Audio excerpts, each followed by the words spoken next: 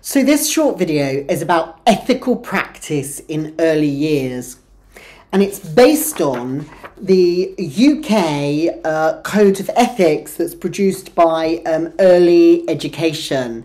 So as you may already know, that document that we just looked at, the Code of Ethics, is actually split into 8 sections. It's ethics in relation to the work that we do with the children directly, and that's what we're going to be focusing on, that first section in this short video. There's also a section on the work that we do in relation to families, another section in relation to communities, a section for employers, a section for working with colleagues, a section for working with students, and for conducting research.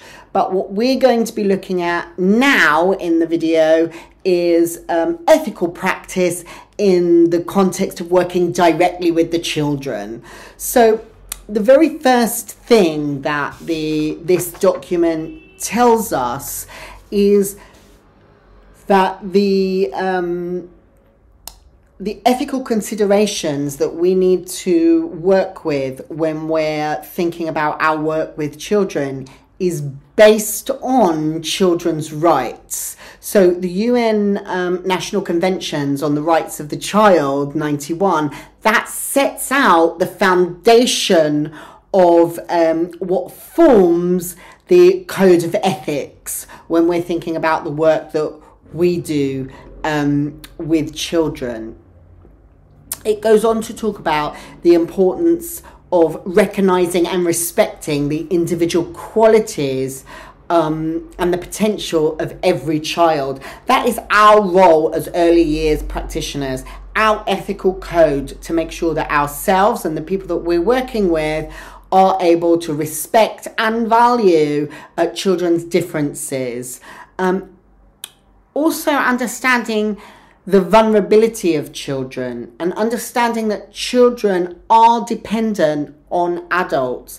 That understanding of that relationship is part of the ethical code that has been laid down for early years in the UK. To help children understand that they're global citizens with a shared responsibility for environment and humanities, and think about how that can translate into our work with the very youngest children, with 0 to 3s, for example, how we can lay those seeds as part of our ethical framework.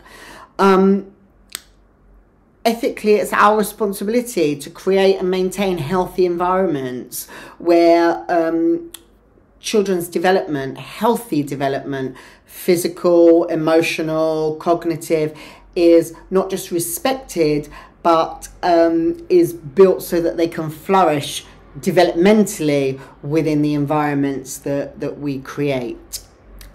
Respecting relationships between children and families and acknowledging that relationships within all of our interactions with children. That's also a key part of the ethical framework. Ensuring that children and their families with special needs have access to early years services and appropriate support services so that they can fully access provision in a way that meets their developmental needs. So number 8 on the ethical code of conduct that relates specifically to working with children is about ensuring that each child's culture, language, ethnicity and family structure are acknowledged and valued. That's part of our ethical code of conduct when we're working in the early years. So think about the ways that you can do that as an early years practitioner. For example, it might be having a family photo on the wall of every single family in the early years provision, showing that you give equal value to each family structure, whether it's a single parent, a gay parent, gay parenting, etc. And thinking about communities and children's backgrounds, how do you draw that in to your everyday practice as an early years practitioners? There's ways to do it. Celebrating festivals or learning about festivals from their culture, inviting people in from the families that you have to show how we do it at home. Another key part of the code of conduct when we're thinking about ethics for working with children is about advocating, us as adults advocating for the children's right to play and learn in an environment that meets their needs, both children with and without disabilities. It's really important that we provide all children with a language that they know, as well as supporting children in their development, not just of their home language, but also of English. Now, obviously, that's particularly relevant if you're following the early years foundation stage and you're based in the UK, or you're based in an English-speaking early years provision. Okay?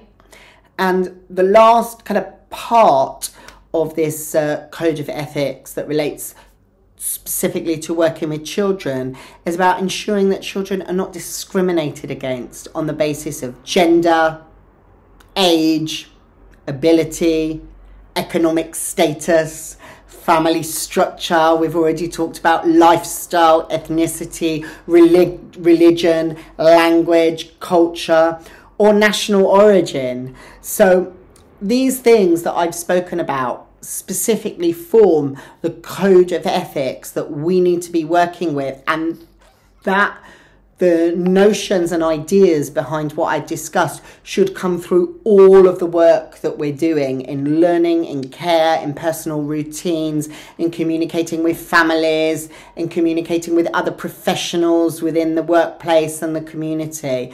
So it is important that you do have a read of that code of ethics and familiarise yourself with that, because everyone working in an early years setting should be familiar with the code of ethics and know and understand how to apply that to your work.